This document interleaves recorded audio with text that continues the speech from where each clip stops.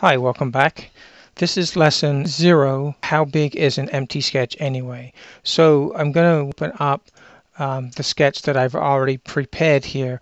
Now you'll see in here that I do have something in the sketch. It's just all pretty much commented out. I'm not going to teach you about what a sketch is necessarily because I'm assuming that you've already done a little bit of playing with the Arduino IDE. I'm using the Arduino 1.05 R2 IDE.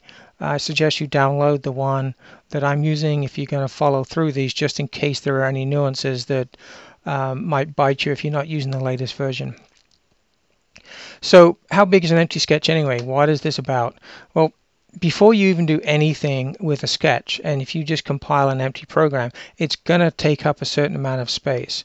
You only have 32K of RAM on an Arduino Uno with the ATmega 328, and you only have 2K bytes of RAM, SRAM, static RAM, which is used for your variables, your stack, anything dynamically for strings and buffers and all these kind of things. You only have 2K to play with. That's not a huge amount. Now, this very first sketch is not going to show you how much RAM is free because it really doesn't do anything, but I want to just show you that before we even start doing anything, and even an empty program will consume a certain amount of RAM, and it's more than you think. So what I have here, this first thing right here, this is a start of a comment block, so a /* will just let me make a bunch of lines of comments without having to put // in front of everything. Okay, so this is just an intro. I suggest that whenever you're running programs, you follow something similar where you have an introduction to what the sketch is, what it does, any additional information that might help when you created it, and things like that. Okay, that's all I'm going to say for that. So if we scroll down this sketch a little bit, what we've got here is a couple of defines. Now I use defines for setting up constant variables wherever I can because they don't actually consume anything until they're actually used in the code somewhere else. So this statement about saying if define, hash define debug 1, it sets up something for the compiler, but that's all it does. It doesn't actually become part of the code base, and not at this point anyway. Same as define serial buffer size 50. You'll see when we get to lesson 1 that this will actually have some relevance. For now, I'm going to just skip over it.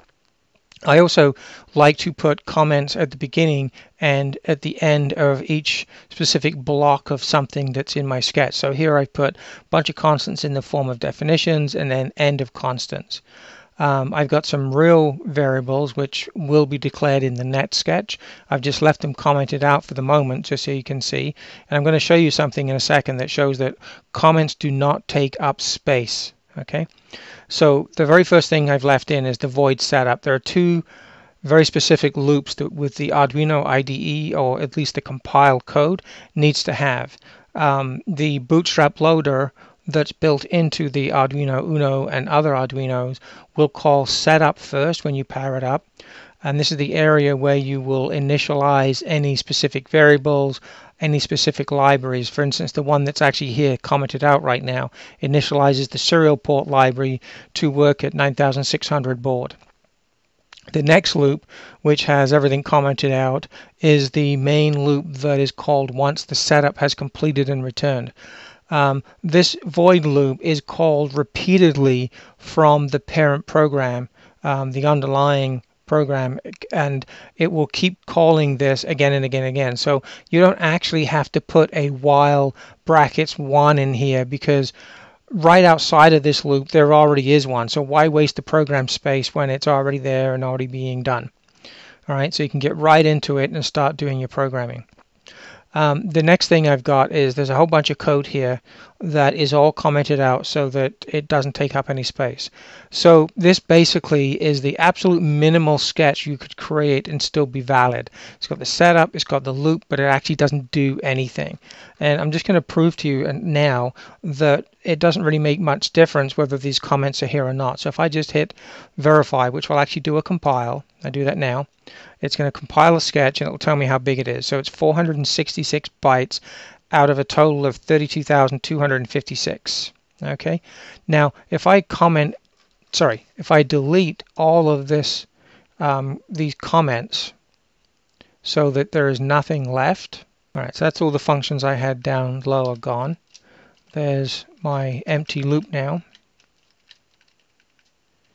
There's my empty setup. I'll make sure I don't even have any empty lines in here. And what I'm going to do is I'm going to comment out all of this as well. Alright, so I'm just going to delete that. I'm not going to save any of this because I really do not want to... Okay, so now you can see there's nothing in here now except for those two basic things. Now if I recompile this now, alright, you'll see that it's exactly the same size. Right, 466 bytes again. So it makes absolutely no difference having comments in. So don't feel like you can't put comments in because you're worried about taking up space. It doesn't. All right, just going to reload this. I don't want to save what I got rid of there. So you can see all of this comments, all of this commented out code. It takes no space. All right.